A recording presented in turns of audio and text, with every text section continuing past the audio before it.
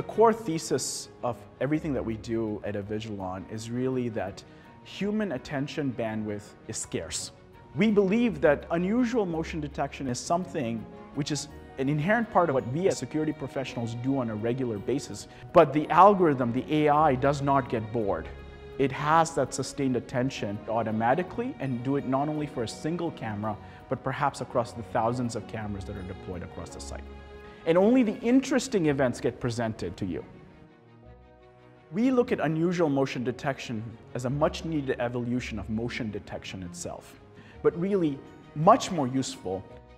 Unusual motion detection is quite simply the act of finding unlikely motion events in the sea, things that are moving in a way that nothing else has moved like that before. The detection of that is really what unusual motion detection is tailored to do.